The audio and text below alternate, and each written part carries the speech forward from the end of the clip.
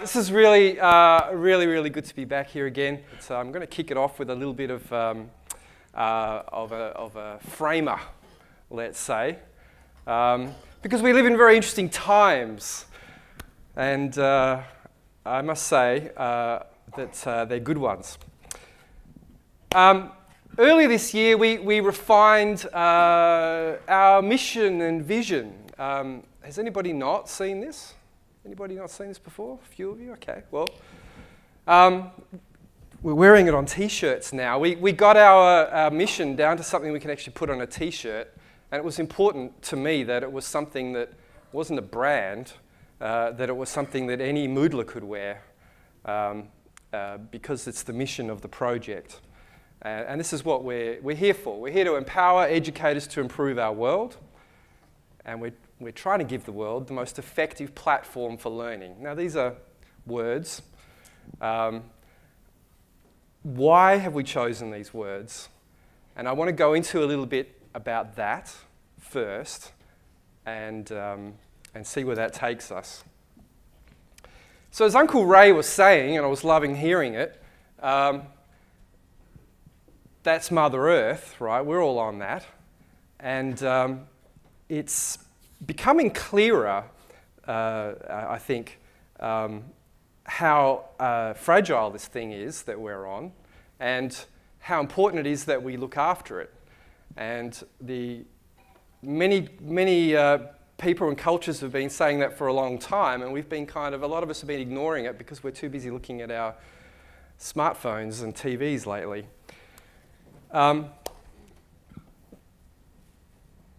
There's good news, right? It's not all bad news. If you look at stats from the last 200 years, most of the basic stuff we're actually improving. So we are improving. Extreme poverty is dropping. Basic education is increasing. About half the countries in the world have a democracy now. Whether or not it's a well implemented democracy is another matter. But 86% of the world gets vaccinations. Child mortality, we're only down to 4% of our children dying before they're 5. 15% still can't read, but that's a lot better than it was. And things are generally improving. There's a lot of good things. But if you look at the UN Sustainable Goals, they've identified 17 big problems and things we need to work on to actually make the planet sustainable, which, you know, I'm not a hippie by any stretch. This is serious stuff. This is stuff we actually need to do to keep this thing we're living on livable in the next 100 years. So very, very critical stuff. So from my point of view, I don't see any reason why any enterprise on Earth shouldn't be connected to that. Like, there literally isn't, you can't really think of a good reason why it shouldn't be connected to that, right? Because survival is kind of everything, unless you have a death wish, in which case, you know, bye. But we do need to connect what we do to the important things. And some of those, the ones I find most critical to work on are the ones that, a lot of them, we've created kind of recently. These are problems that have actually got worse recently because of our impact. So we have huge inequality going on. We've got food and water security getting worse in lots of places. We've got a refugee crisis of 65 million people, homeless, transient, and that's rising. We've got climate change. We've got the problems of how we deal with all our own information or our own data that we are creating. We are now interacting in new and exciting ways, and we're owning each other's data. We are sharing data with each other. We don't really know how to deal with that yet. It's all so new. And there are people out there who are fighting over that stuff. We have automation coming in, about to wipe out a whole strata of jobs. You know, we did it once already with agriculture, and we're going to be doing it again and again but we don't really have plans for what people are going to do and how they're going to survive once these jobs get replaced. We've got healthcare quality. So it's okay to say healthcare is improving, but it's the quality of that healthcare, right? And education quality as well. What is the quality of education? Not just the basics of being literate, but how do people become citizens, right? To solve all those things, that's what I think we need, right? We need to have a whole generation of people who are globally oriented, who are multiculturally aware. So things like refugees become a lot less of a problem if you're aware that there are other cultures, that there are other people, and that they're in that situation because of reasons. We need to all be environmentalists because it's literally the house we're living in. And caring citizens, people who actually can run a democracy properly. So people who can actually vote and take part and have initiatives and make changes and all those things. Now, there's a whole heap of really encouraging stuff going on everywhere. I've got a 16-year-old daughter who, at the drop of the hat, will go and write to the Prime Minister.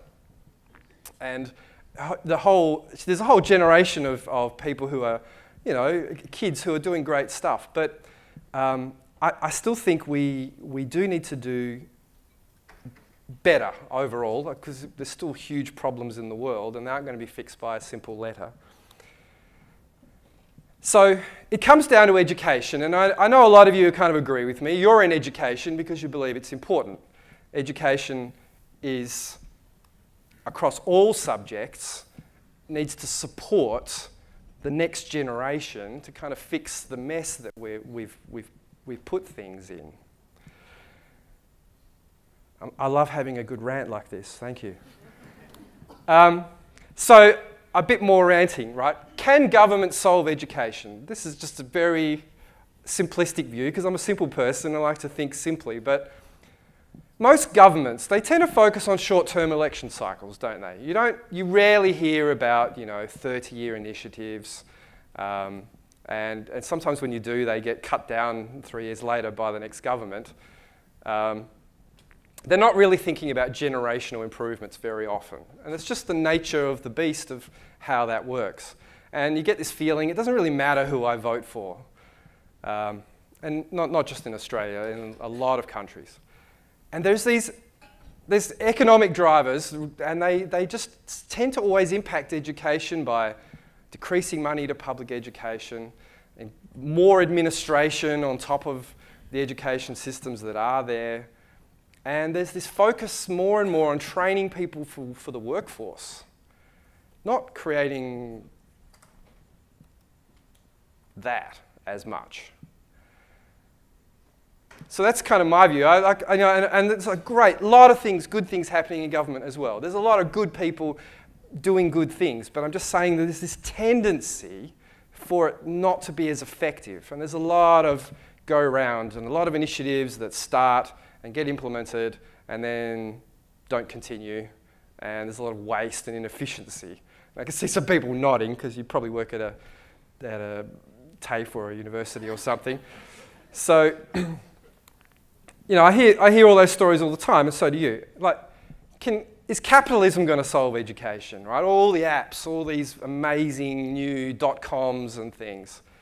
Well, I went in February, I went to a conference in Silicon Valley. It was called SASTR, S-A-A-S-T-R. It's one of the biggest conferences you've never heard of. It had 10,000 software company CEOs all in one building. Every app on my phone, basically, the CEO was there, and they're all talking to each other about how to hack their software companies for growth, basically. And they're all talking about cost of acquisitions of clients and lifetime values and exponential curves and all that sort of stuff. And it's all about profit. Because when I talk to a lot of them, I go, okay, great, you've got an app. Why? Half of them couldn't give me an answer why. Like, it was about the money, right? And most companies are totally designed about maximizing excess cash. They're building cash machines to spew off cash. which goes to the people who invested in the company in the first place, usually venture capitalists. Now, capitalism kind of assumes, the model of it always said, you know, Milton Friedman, etc., they talk about capitalism as a self-balancing thing, you know, it'll work itself out, people will build companies to fill a need, and the demand will drive the system. But the environment isn't starting companies. The children and the poor are not starting companies, so they're kind of underrepresented here. They don't have any influence in that system. And as a result, you have a situation where, I don't want to pick on the US, but I will, because like 5% of the population there demonstrably has 25% of the world's wealth and 30% of the world's resources. It requires 30% of the world's resources just to run.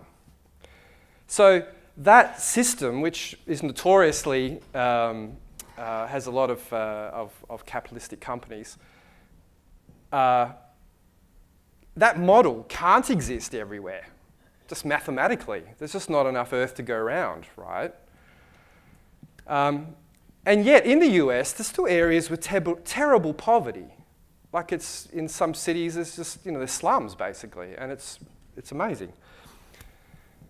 And I love the US. I love a lot about it, but there is this issue that it seems to be a runaway train. Silicon Valley, they're focused, because they're focused on money. Most of the products, if you look at them, they're all designed to be grabby, right? So one platform, say Netflix, you know, adds autoplay, so that, you know, you've just finished an episode and, oh, it starts the next one magically. I'll just keep binge watching, right? It just sucks you in, right? And these devices are just sucking us in. You can feel it. And then, you know, YouTube does the same thing. They add autoplay, and then Hulu adds autoplay, and they all add autoplay, right? There's some great talks out there from the people who design these systems who are explicitly grabbing your next 5 seconds of attention, because they're selling that to the highest bidder, basically, in most of these systems. So they're thinking about your next 5 seconds and making sure you look at whatever they want you to look at. But they're not thinking about your life as a person.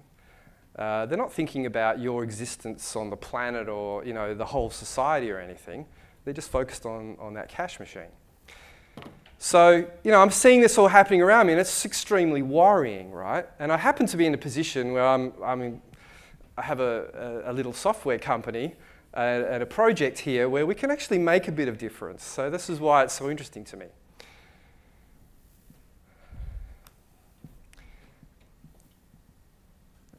There is this problem of inequality. These companies, these cash machines, the profits are going to people who are already extremely rich. And there's a concentration of power. So only a year ago, the bottom 50% of the whole Earth, of the population of the Earth, the wealth that they owned, was equal to the top 143 people last year. So 143 people, same wealth as the bottom 50%. That was about a year ago. In January, that number was 8. And last June, it's down to 5. So like, there is like, I wish I could do a really good Midnight Oil impression here, but like the rich are getting richer. I'm the right city for that, actually. That is really happening more and more and more. And there is quite once you start looking into it, quite interesting things going on up there in the stratosphere. I mean, pretty sure at this rate, we'll all be working for one person at some point. Now, the language that you hear around this, and I heard it a lot in San Francisco, is that they say disrupt, replace, control, right? It's all about, here's a system, it's stuffed, we're going to disrupt it with a new system, which is usually not better, but somehow it's got that grabby quality about it that makes it take over the other system, and it starts generating cash for somebody. So it's kind of a leech thing. That's not how you fix the planet, I'm sorry, I can't see that working. For me, fixing means supporting, nurturing, improving what we have. So you all work at like institutions which are doing a great job. I know you all complain about it, and we're all complaining about it, but the fact is that there's pretty good things are happening, and I don't think you need to be replaced by apps. I think you need help. I think we all need help. I think all education needs help. But there's nothing fundamentally wrong with people teaching other people how to be better at things. So when I look around, the only thing that I've seen, and this is not new for the last 15, 20 years, the only movement that I see in the world that has a chance of having a long-term benefit is open projects. Because open projects, they're not restricted to a particular company or a person or a government or anything like that. They're a kind of movement or a tool that humanity owns in some way, that everybody owns them, right? And there's all these movements going on out there in open standards, open government, open data, open research, and open source, of course. And so that's why Moodle was open source in the first place. And I have to say, I've pretty much had my head down, stuck inside the Moodle bucket for the last 15 years, just working on Moodle. But in the past year or two, I've really started to reach out to these other open projects, and I think Moodle needs to be really part of that universe, because that's, I think, what's going to improve things as we go forward. So, to get towards the end of my ranting here, for me, empowering educators is one of the best things we can do. For me, empowering educators means that you are trying to make quality education a basic human right, not a privilege, not something you have to pay extra for. Like the best school or university should be the one that's the one you can walk to. Teachers should be respected like doctors, politicians, I'm going to say celebrities, because, I mean, how many times do you hear about celebrities? Geez, I mean, it took me ages to get a Wikipedia page, but I was... I noticed, though, if you played flute on one track on the third album of some band in the 70s, you'd have a massive Wikipedia page. So there's certainly imbalance in things like that. But you know, you see CEOs on the news sitting in the Qantas lounge or something, and you know, you see the headlines. That's the only time I get to see TV news. But you know, you're seeing this CEO saying that, this CEO saying that, etc., etc. He's a CEO saying something, ironically. But you don't hear from teachers. You don't see teachers being respected in public very often. And by respect, I don't just mean that kind of lip service and publicity. I mean pay as well. Like, you should be paid to be a teacher at a rate like a doctor. I mean, there's simply nothing more important than teaching the next generation, in my view. So teachers should be supported well. They should need, with tools as well, ongoing professional development, good unrestricted content. You shouldn't have to be worrying about copyright issues all the time and all those. Oh my God, I worked at Curtin on a whole lot of copyright stuff for that university, and it was the most painful thing in the universe. It just killed the life out of everything. That's not how it should be. You should have the best resources. You should just be able to reach for them and use them to actually do your job. And the last thing that I think is really important is that in a good education system, we should be promoting the global, cross-cultural collaboration, because we can now. We all have these computers in our pockets. We can be talking directly with anybody, but we don't that much. This sort of stuff should be much more promoted, because that's the only way we can solve these big problems. So that's why the mission is that, and that's why we have this vision, Now, it's been pointed out that that's a pretty bland thing because it doesn't say what we're learning or doesn't promote any particular agenda or anything. Well, that's why we have values attached to this. So we have 5 values, and we treat education, we value education, and we treat it as a value. Education's part of every communication that we have. Openness, I've already spoken about, but also openness for accessibility, international culture. Respect, so we're always trying to promote respect in the team, but also with competitors and outside. We try and show integrity, be ethical. And finally, we're trying to be innovative and support innovation. And open source inherently does this. There's so much innovation on top of Moodle, and a lot of you are doing it. But it's part of the energy of a group of people that if you give them the power to do things, that they will. And a lot of good things come out of it. So with those values and our vision and mission, I think Moodle was set up to go in a good direction. Now, our numbers are growing, and this is the responsibility we have. We have 84,000 plus registered sites, and that number's still going up.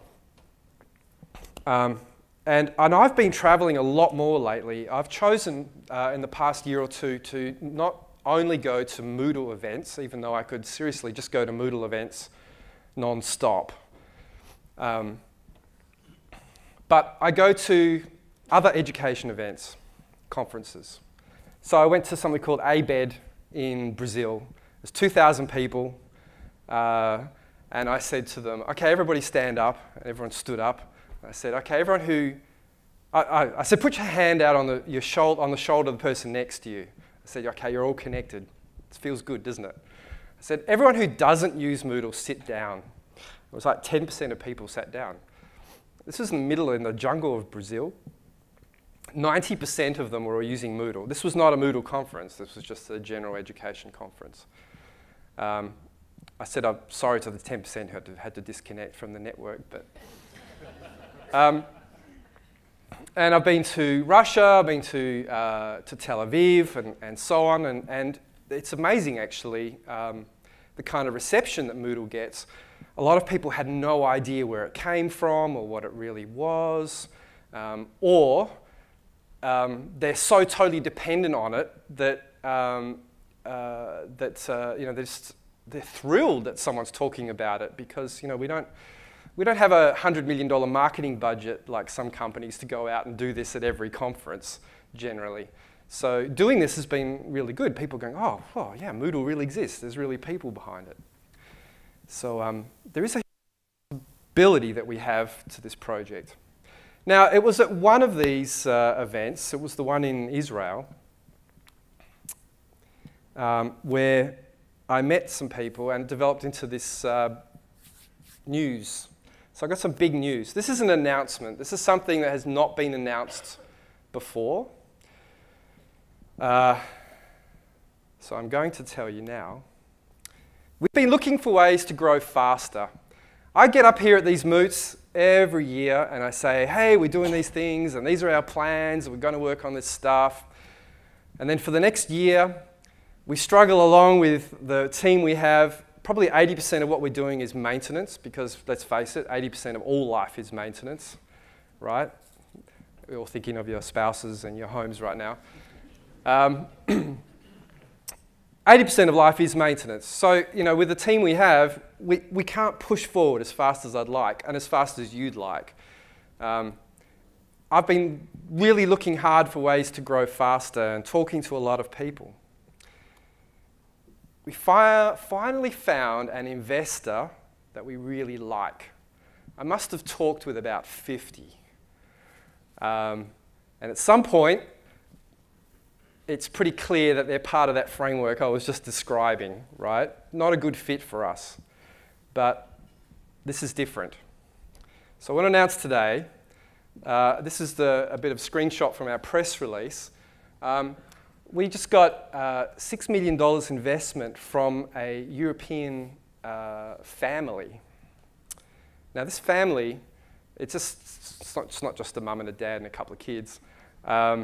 This is a very large organisation. I'll give you a chance to read that. They are most well known for a company called Decathlon. Has anybody heard of Decathlon here? A couple of people. It's a sports company. And you think, gee, that's a weird fit, sports company.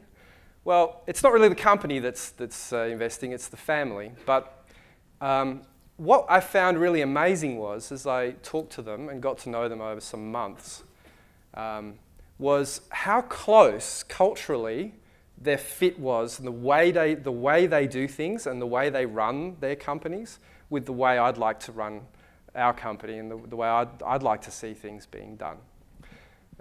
This company, Decathlon as an example, is 80,000 people. It's something like 10 billion euros revenue a year. There are thousands of locations around the world. I think they're opening in Sydney like very soon, I think next month or something. They're kind of like the IKEA of sports stuff.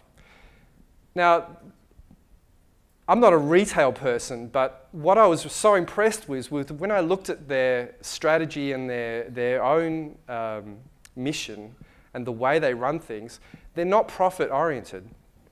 They have rules in place to keep their profits down. Across those 80,000 people also, the culture is really interesting. They only have 4 levels of management across 80,000 people. And that's because the staff are empowered to innovate and to manage themselves. And they have really, really lots. I could talk all day about these things, and you can ask me later. I won't go on to it. But anyway, I did spend a lot of time with these folks. I really like them, and we've hooked up. So they have an organisation called Education for the Many, and that's the entity that's invested in Moodle. They have a very small share of the equity. It's tiny. They don't have any control of Moodle by any stretch.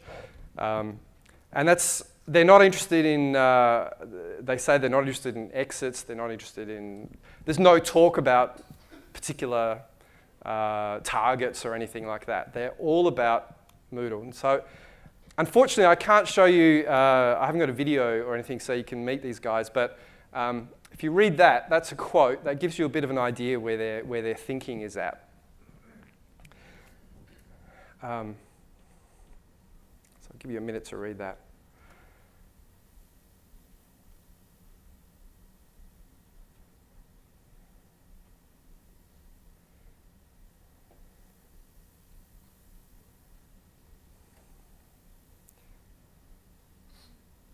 The bit with my name there, I substitute Moodle for that. It's not just me, it's the whole team. But I hope you can read that at the back. Can you? Do you want me to read it out? Is it okay? All right. These people really believe in what we're doing. They're just here to support what we're doing. And it's like having a big friend. It's really great. So this is great news for the Moodle community. This is great news for the Moodle product. This gives us escape velocity to get to a higher orbit. The whole project is about sustainability. Like, this Moodle project has never been in debt, ever. And our intention is to keep it that way. As we get to this new level, a higher, bigger operation, it's going to be sustainable at that level. Right? Because we're building something for a long time here. We're not building something to generate cash. So it's time to make Moodle amazing. You've got a good chance here. So what are we going to do? Well, fortunately, I've been cooking up a lot of plans. So a lot of this has come into focus this year as we've been collecting ideas from the past, looking at the environment we're in, and the plan is getting sharper and sharper, and we're now executing a lot of these pieces. So there are 5 big major projects, if you like, that we're working on. Moodle, the software that you're using, is the one at the top there. All of them connect and work together, and in a couple of years, you'll just say that's Moodle. All of them will be Moodle. But let's just talk about the 5 different projects, and I'll break them down for you and explain what they are and how they fit together a bit. So Moodle itself, let's talk a bit about Moodle. I've got a bit of different bits of news here. So the main focus with Moodle itself is usability is number 1. So making it look and feel slick, making the workflows as short as possible. We've made some strides towards that recently. There's more to do. But that's really the number 1 focus is usability. Integrations with things. We want to make Moodle seamless across devices. So I like to use the example that I'm on my phone and I'm replying on the app to a forum post, and I'm typing and I'm going, screw this is too small. And then I go across to a bigger device and I could just keep going on the same post, right? Because it should just like drift. You should drift between whatever device you've got to hand, and it should work. Like that's the kind of future I think where we're going. The last bit is Moodle needs to become an active participant in learning.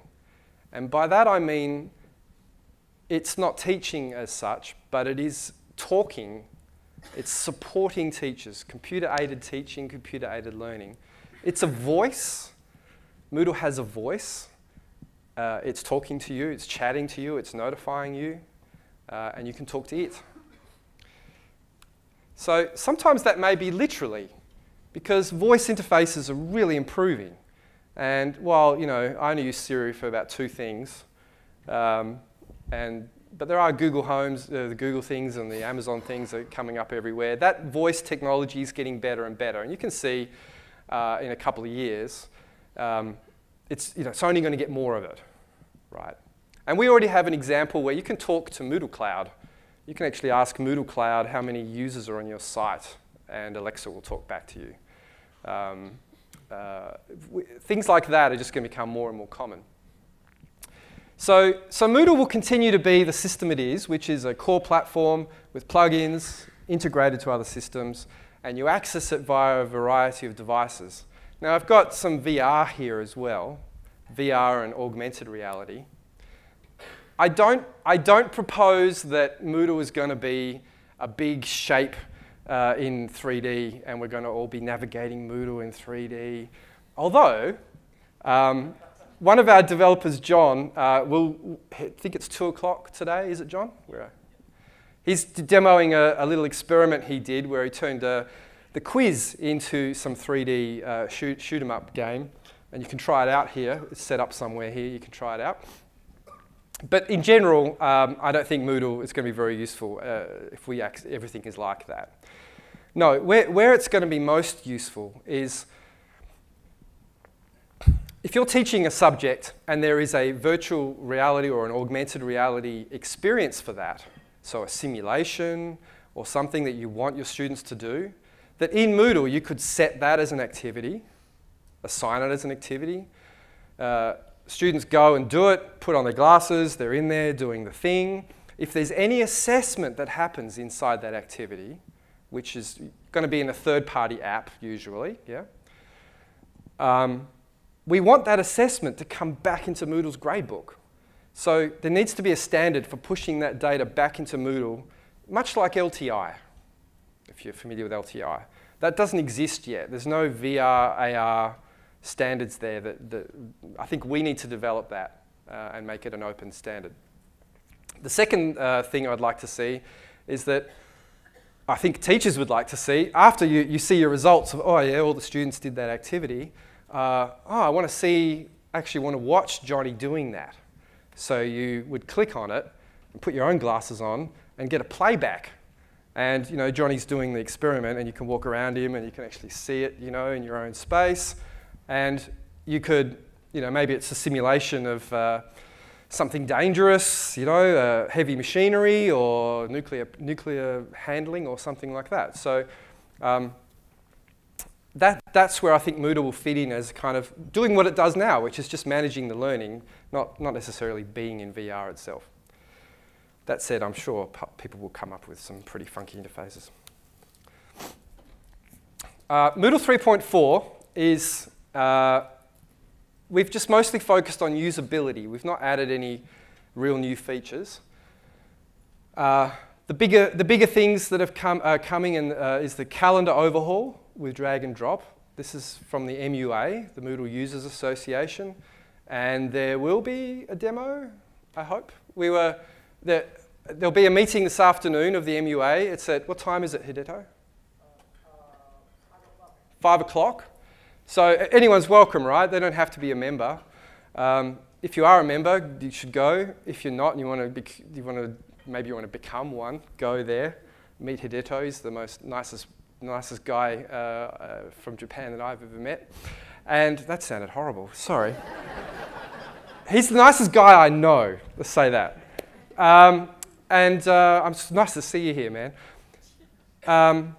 So we thought we'd actually demo it a bit there as well, so you can see what that looks like. It's pretty cool. It's more drag and drop of stuff around the screen.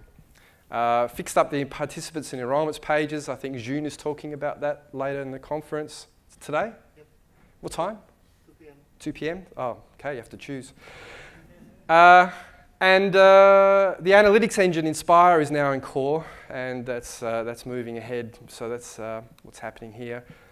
3.5. Now I'm not deciding the roadmap. We have other processes for that, but in general, more simple experience, better integrations, especially open ones. That's our focus.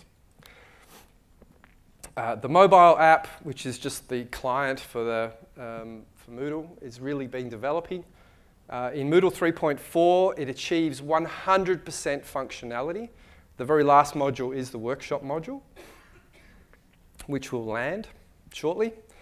And now the work is to support third-party plugins in the mobile app.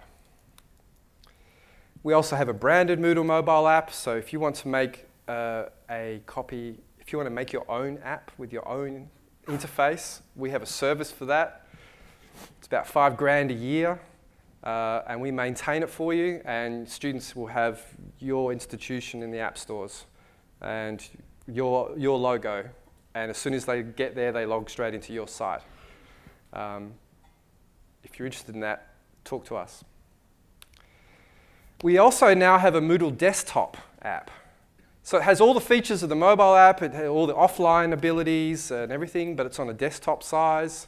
It works amazingly well, actually. It's, some people are preferring it to the web interface. This can also be branded as well, if you like, but there's a free version, of course. And if you're interested in Inspire, the analytics thing, we are collecting data. We've been collecting data from some institutions. We're using the data, long-term data, of institutions to see, because we can see how students have gone and what they've done, and then we can see their grades at the end of the course. We're using that sort of data to start helping our prediction models in the analytics. It's a really interesting system that we've built here. It's kind of Inspire is a platform for analytics. It's not saying there's one way to do analytics. It's a platform for researchers to build and experiment with analytics. At the heart of it is a machine learning piece, and we need to train it, so that's why we need data. Lastly, the last piece for the Moodle open source part of it is we're starting a Moodle Foundation, probably early next year. It'll be based in Europe, probably in Brussels. It's focused on research driving open source. It's going to be stimulating connections between the Moodle project and research projects. Now, I said I was going to a lot of other conferences, right? I've been going to a lot of, hello, room on this side. I've been going to a lot of conferences like IEEE conferences. That's like the Institute of Engineering Education. And, well, Institute of Engineers, but these are engineering educators generally. And they're research conferences, and they have, 40 papers or something. And I did a count of one that I went to. 70% of the papers involved Moodle. People are using Moodle for their research. So they're like, oh, I've got a great idea of how to teach 1,000 students. I tried it. I implemented this in Moodle. Here are the results. Write the paper. Done. And then you never see it again.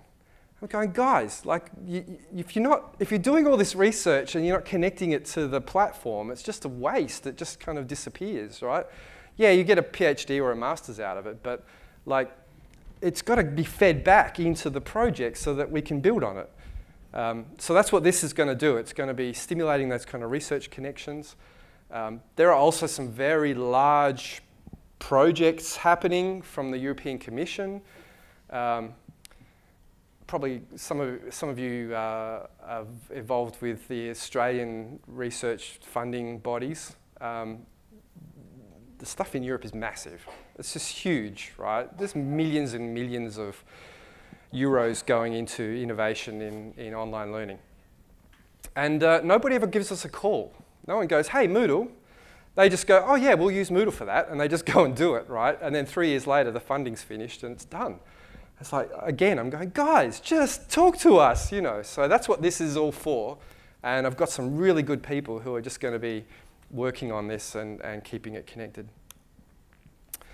So the second of the 5 is Moodle Cloud. Moodle Cloud's very straightforward. It's cheap, effective Moodle for anyone. We have different packages planned for more sectors there. It does integrations that you can't do on Moodle open source. There are some integrations are SaaS type services that you need to sign up with at a SaaS kind of level. And we have plans for bringing MOOCs onto there, and it used to be Moodle Academy. That's the name we had for it, but now it's going to be more integrated into Moodle Cloud, and it allows you to outsource MOOCs to a platform without letting all those grubby people getting into your own IT systems. You can just put courses out there if you want to. Moodle Cloud hasn't changed very much. It's still, it's going along really well. We currently have something like 23,000 Moodle sites running on that system. It's very active. It's amazing to watch it run, actually. It's such a lovely, giant machine. So we'll be developing Moodle Cloud further. Number 3, Learn Moodle. This is new. We had a MOOC, you may remember, that runs twice a year called Learn Moodle. And if you were here yesterday, you probably heard from Tom Murdoch, who leads our education team. And Tom Murdoch, you might not know, was the founder of Moodle Rooms back in the day. Hasn't been there for a long time, but now he works with us and I'm so glad to have him. So our education team are slaving away right now on building this, which is a complete curriculum to learn to teach online. Because one of the biggest problems with tools like Moodle is that you throw a tool at somebody, it doesn't mean they're going to use it well or effectively. So a lot of it is just how you use it. This curriculum has got a whole bunch of modules. You can imagine it like a mini arts degree, and you work towards certifications if you want to. It'll be delivered through Moodle partners and at Moodle Moots and other things. We are very pleased. There's a couple of universities have expressed interest in making this curriculum part of their education curriculum. So if anyone here is interested in that, please talk to Tom. Tom, would you just wave your hand? That's Tom Murdoch. He's here from, he's home. We dragged him all the way from West Virginia to come here. I would love to see this because Moodle being open source is a much better proposition to teach at a university than a commercial proprietary product. I mean to young teachers who are learning to teach online. So I would like to see it be this kind of open curriculum for those things. What's really different about it is we're not just teaching features as we did with the MCCC, the old certification we had. This is very focused on the pedagogy and the ideas behind how you teach online. They're using this model from Michael Shiro, and there's these 4 columns here. There is 4 presentations that Tom's running, 2 today and 2 tomorrow, on these 4 things. So if you're interested in finding out more about these different approaches to teaching online, talk to Tom, he's the man. The next one is Moodle Services. So Moodle Services is just an extension of what we have now. We have Moodle partners that obviously do a lot of different services, and we have integration partners like Big Blue Button and some other ones that are coming soon. So it's about those partnerships, but it's also about connecting users with good services, which is something we've not done very proactively in the past, and we want to get more involved. And particularly, there are some very large commercial projects out there. I'm talking like entire countries that are rolling out Moodle. They're often beyond any particular partner, and this is about us as a group looking after these large instances, these large projects. So we're building up our capabilities here for commercial services and the business development side of things as well, which is what helps keep Moodle running. But the last one, the last of the 5, the most exciting one for me is this one, which is brand new. This is MoodleNet. So it's going to replace Moodle.org. Moodle.org has been fine. You know, we've had a Moodle site running the Moodle community for literally 15 years. The same Moodle site has been upgraded. It's time to, you know, maybe give the old girl a rest. So we'll gently retire that Moodle site and keep it up as an archive, all the forums and so on. But that's not how things work now, right? That site is not where people are, because people are in these things. You've just got to walk down the street and bump into 20 people down here to see that. So what we want to build here is a social media platform. And I mean a real social media platform, but for educators. So imagine something like a cross between LinkedIn, Facebook, Twitter, I don't know, throw them all in there. We actually have some pretty well-defined plans, but I'm not going to go into too much detail here.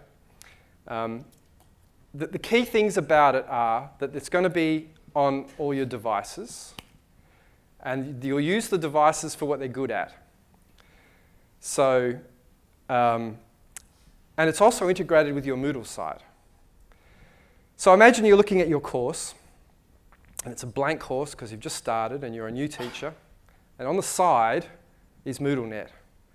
And you go in there and you need a MoodleNet account, so it's one account for the MoodleNet. Now, to avoid the kind of evil centralization of data, we're looking at a federated system in there, so that's a bit more distributed. But in that MoodleNet, once you go in there, you have a profile. Your profile is you have your own reputation. And reputation is very important here. Reputation is what's going to drive a lot of your interactions in the space. So we have a lot of ideas about how to do that using future versions of badges, and there's a lot of research in that stuff that we'll be applying, some really cool new stuff. But once you're in there, once you're connected, you can find people who are teaching the same subjects as you in the same languages, and that's your groups, right? So you're now straight away connected with educators who are doing the same stuff as you around the world, outside of your institution, or in your institution if you want. You can make your own groups, but you can have auto groups. Those groups are curating content. Those groups are picking things that are the content from OER sources that are connected to MoodleNet. And you can, from feeds, you can drag stuff into your course. Just drag it straight in, drop it into your course. So it's a way of sharing that discovery and also the creation process, the creation of content. So imagine a kind of a Kickstarter type thing where somebody, a teacher who has some reputation, says, look, I can't share my course with you that I've used at university because it belongs to the university. But I can create a Creative Commons version of a course for this particular subject in this particular language. And I'm going to spend all my weekends for the next 2 months doing it. And I may have to get a graphic designer in or something. But I'll take care of it, but it's probably going to cost me like $5,000 or something. So I need $5,000 to do it. And you have like a crowdfunding for that. All the people who might need it chip in towards it. Now we've got some very interesting models. It's not that one-off thing. We've got some interesting kind of subscription models in there that make this easier, I think.